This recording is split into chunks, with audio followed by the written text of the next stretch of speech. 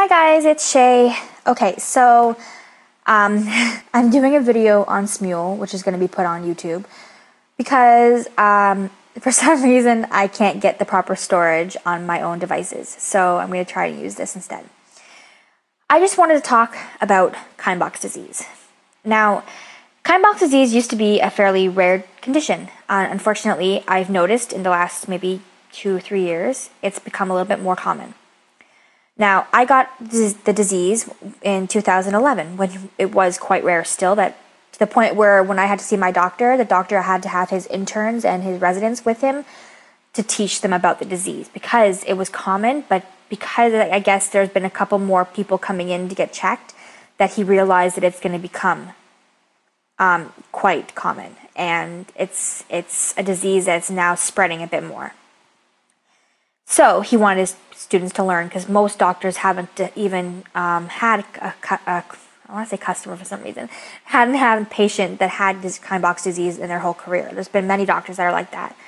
Now, first, before I say anything, I want to do like a service announcement.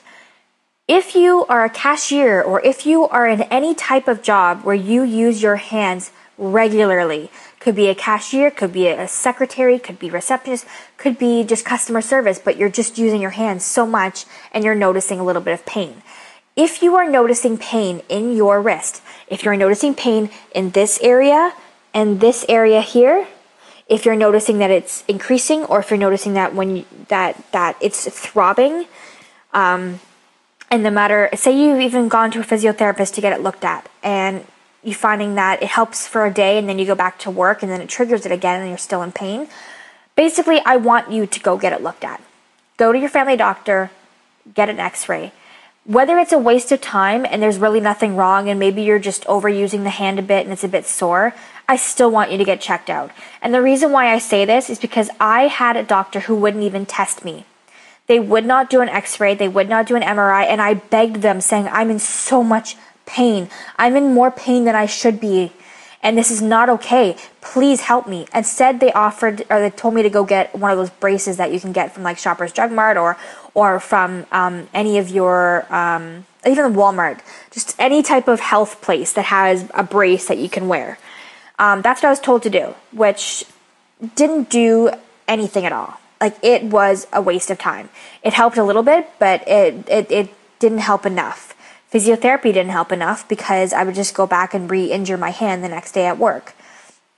So I'm telling you, if you are feeling pain and you know by your own body, we know, okay? When we're having pain and that's not something that we're used to, we know something's wrong. You need to trust your instincts, okay? Don't just be like, maybe I just worked too hard today and just brush it off, because that's how you can lose your hand, okay? I'm not trying to scare you. I'm just trying to teach you that this is an important thing to do. You need to get yourself checked out. And I, like I said, had a doctor who wouldn't even bother. And by the time I finally got a doctor enough to care to get me looked at, it was almost too late. And I almost lost my hand to full-blown arthritis because they wouldn't have caught it in time. So be adamant. If your doctor won't don't do a test, you make them take a test. This is your health. This is not their health. So you need to be tough, and you need to trust yourself and trust how your body is and how it reacts to certain pains, and get tested and get checked out, okay? Bottom line. Now, we don't really know what causes Kienbocks disease. Now, it says here Kienbocks disease is a condition where the blood supply to one of the small bones in the wrist, the lunate, is interrupted. Bone is living tissue that requires a regular supply of blood for nourishment. If the blood supply to a bone stops, the bone can die. This is called, I'm so going to butcher this, it's called osteonecrosis. Damage to the lunate causes a painful, stiff wrist, and over time can lead to arthritis. Okay, so what it didn't list in that description that I got off the internet, it doesn't say what happens to the bone when it dies. And this is what most people don't understand. And honestly, I've literally done my own personal polls. Like, I polled people and asked them, like, what happens when a bone dies? They just basically said the bone dies. No, you're wrong. And this is what people need to understand. When a bone dies, it doesn't just sit there dead. It literally, like, this is your bone, okay? it doesn't just stay there like this. It actually goes in fragments. So little pieces start to fall off. It starts to fall apart, like when you crumble a hard piece of clay from the ground. When you step on it, it crumbles into a bunch of pieces. That's what your bone does. Each bone carries the disease that killed it. Okay, so here's your row. Okay, so just imagine that these are the 4 bones in that first row of your wrist, because there's a row and then there's like a cluster here. So this is your lunate. Okay, this is the bone on this side here. This is the bone here, and then this is the little teeny tiny one called the pisiform, which kind of piggybacks this one. So this one doesn't actually touch your lunate. It just kind of is floating there up on the top, on the edge here. So a fragment hits this one. Now this one starts to die. Fragment hits this one. Now that one starts to die. This one, I was lucky. I didn't have it die, or at the time, it was still okay. So these have to be taken out. Now you're left with this little pisiform and a little cluster of bones above it. That's called a proximal row carpectomy, when they remove a whole row of bone. Now, that's what happened to me. But when they remove that row, because the lunate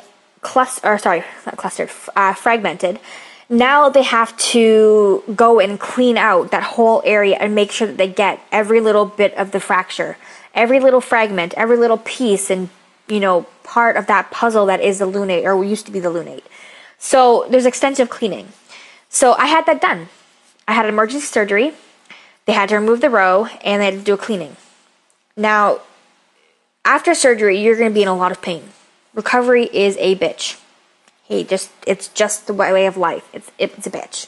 It sucks, especially the very first day after a surgery. Now, what happens when you get a surgery? There's 2 ways that they give you the freezing, and I'm going to try and switch the camera a little bit to show you. Okay, so you can either get a needle right about this area, okay, that is injected into you, and that's going to numb your whole entire arm so that they can do the surgery. The second way that they can give you this needle is not here, but in your armpit. This armpit hurts a lot more when they're doing the injection. I was full-blown in tears when they did the armpit on my second surgery. But the first surgery, they did it here, it numbs the whole hand. I got it done on 2 o'clock in the afternoon, and the next day, it takes about, I think it's something like 12 hours or something like that for it to wear off. But because it was so extensive, it actually wore off around 6 o'clock in the morning. Like clockwork. Like, I've had this surgery done twice, and like clockwork, it's 6 o'clock in the morning the following day is when I'm excruciating pain.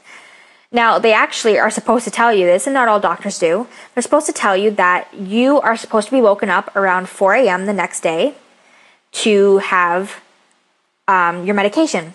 So that when it does naturally wear off around 6 o'clock in the morning, you already have your medication in you, so it helps to transition you. So you're not just feeling pain, you have something to numb it to help you. And then that's why you take it every so many hours. So by the time you wake up at 6 o'clock in the morning, you take another pill 4 hours later, and you're still within your time limit. So you're still okay. You're still numbing yourself until you're healed enough to handle the pain. They didn't tell me that. So I woke up in excruciating pain. It literally woke me up to the point where I was delirious, screaming bloody murder. Like, my family thought I was being murdered in my bedroom. I was screaming so much and crying. And they had to shake me awake because I wasn't fully awake. I was delirious. And so that's how I had to do it. Now, I'm going to make another video and kind of talk more about the causes and more about how I dealt with it, okay? So I'm signing off for now, and I will continue this in the next one. Bye!